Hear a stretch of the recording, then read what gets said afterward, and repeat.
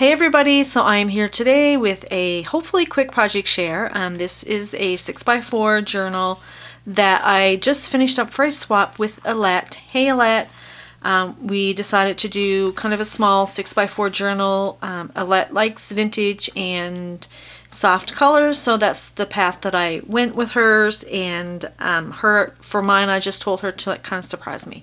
So I will put Alette's channel in my description box, you guys, if you are interested. And mostly all of my little images and stuff I got from Etsy sellers. So if you see something that you like, just let me know, and I will, just tell me in the comment box, and I'll kind of track down where I purchased it. But let me get started, you guys. This cover is actually from the Marion Smith Journey digital kit, so I did not use the papers, I just used the cover itself to make the journal. I stitched this really pretty crochet trim all the way around with my sewing machine. I actually took this trim, it's that little tiny trim that you get from Joann's in the dollar spot. It's actually white, but I wanted to kind of make it kind of a soft pink, so I dyed it with cherry Kool-Aid, and it turned out really pretty. And I just kind of inked up the edges of it to make it, kind of vintage. And I used vintage photo and gathered twigs for the journal just to give it a more little distressed look. So 3 signatures, and then my closure, I just used this really pretty wood button with just some seam binding. And then I put this little bead at the end of it as kind of like an anchor. So this image is also an Etsy purchase. She's so beautiful, I love her. And then this, you get a full like 8.5 by 11 sheet of all of these words and sayings, and it's from, I know that one is from Lisa's Altered Art. So I just cut those 2 out. It says Forgotten Moments. Everything is distressed, and I use vintage photo. I used my little Tim Holtz distressing tool, and you can see it's kind of wrinkly because when I sewed it on it was still a little bit wet. But let's go inside. Here I just have another Etsy printable. Again, I'm not sure, maybe it's from Tsunami Rose Designs, I think that's it. Just a little vintage sewing ephemera. These are French dictionary, no, they are vocabulary cards. One of the gals on Junctional Junkies bought some, and of course I had to track some down because they're super cute. They're smaller than what I thought though. All the papers are coffee stained and baked. And I use the Hobby Lobby,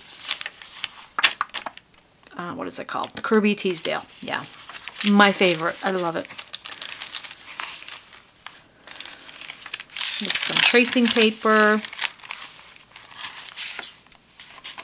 I made a lot of my own tags out of leftover papers. I love this, so cute. Little ephemera piece there. And it's a tuck spot.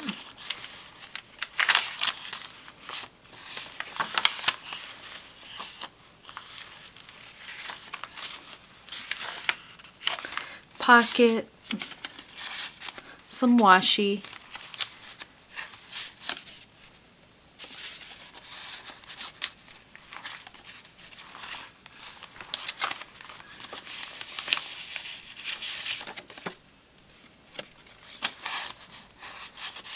Little heart punch there just as a closure. This one I left open, so just a little scrap piece of paper. She can jot some stuff down on that.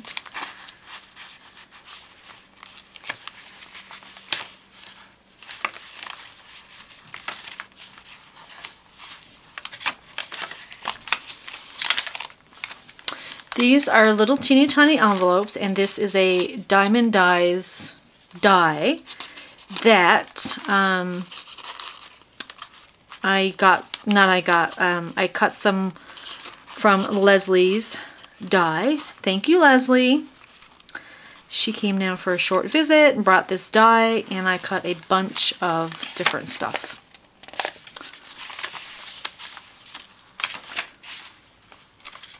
All my little clips, I put seam binding. There's that tracing paper. Little pocket.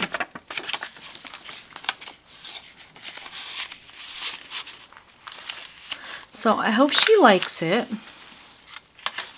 This here edge that I got here, now I've had this tool since scrapbooking.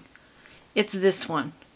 I don't even know where I got it, if you can still get it, but I love it. It gives like the different little jagged edges.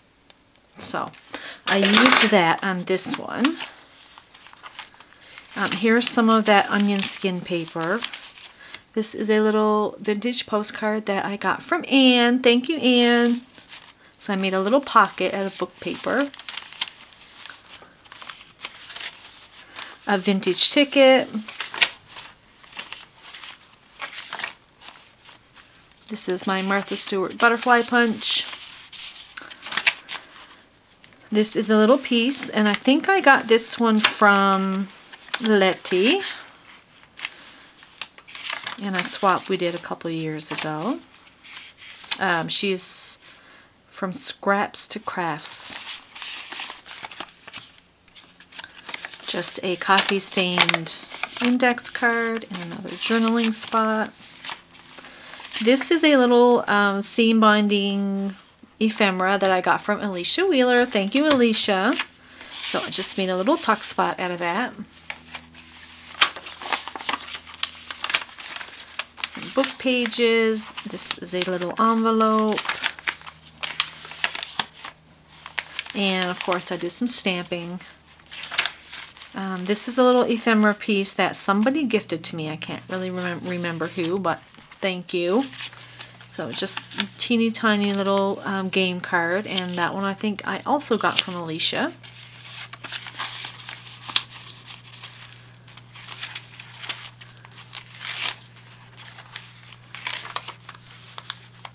Whoops.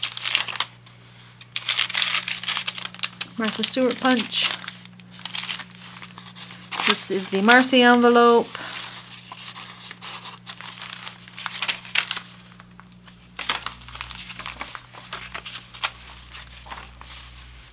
Oh, this is actually vintage French ephemera that I got from Sabine. Thank you, Sabine. So I put that in there. This is a little belly band with a coffee dyed index card. And I just kind of trimmed it down to fit in the belly band. This is a paper bag, and I've just added another printable coffee stained doily, and then I just punched out a another one out of music sheet paper. Another pocket with a couple more well, this one. I like that one. And then this one.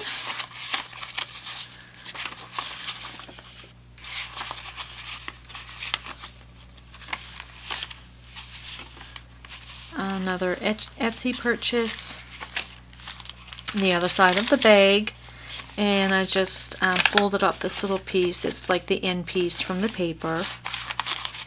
So I just tucked that in there. Just some extra writing space for her. Another belly band. The other side of that French ephemera.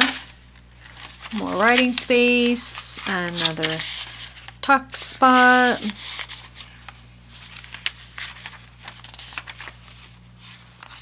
Another tag.